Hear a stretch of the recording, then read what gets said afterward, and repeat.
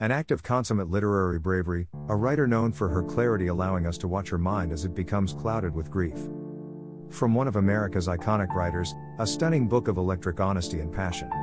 Joan Didion explores an intensely personal yet universal experience, a portrait of a marriage and a life, in good times and bad, that will speak to anyone who has ever loved a husband or a wife or child.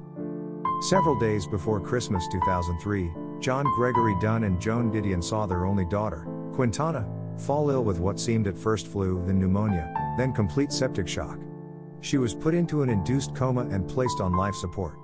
Days later, the night before New Year's Eve, the Dunnes were just sitting down to dinner after visiting the hospital when John Gregory Dunne suffered a massive and fatal coronary. In a second, this close, symbiotic partnership of 40 years was over. 4 weeks later, their daughter pulled through.